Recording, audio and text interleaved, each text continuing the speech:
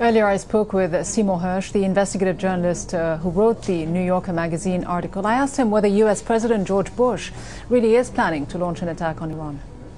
He's very radical, this president. He's probably the most radical president we've ever had. And what makes him, in my book, very dangerous, that he's completely uneducable. You know, he still thinks Afghanistan is okay, Iraq's okay, and the Iranians have a nuclear bomb no matter what the intelligence community says. So I don't think, if he decides to go, I think he'll think in the long run he's doing what's best for the world and for America. And even if though he's not appreciated now, he will be in 20 years.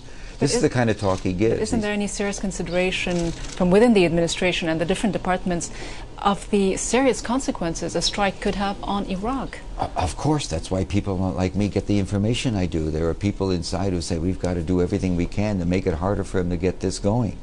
And so by telling about the special operations, the intent was not to put any of our fellow Americans in jeopardy in the field, and I was very careful. Before I turn in this story, I get the people read it to make sure there's nothing dangerous, but to let the American people know how far he's gone and how incompetent Congress has been. The Democrats in Congress did not stop this, which is pretty amazing.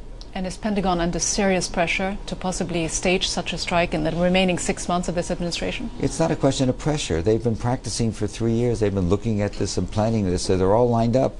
And they're military men. Whatever their private views are, and many of them are very much against it, there are also many for it.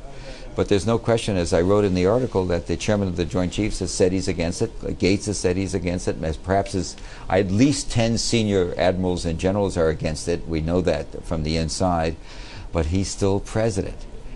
And the main aim is what at this stage? Is it really trying to curb the nuclear program of the Iranians or regime change?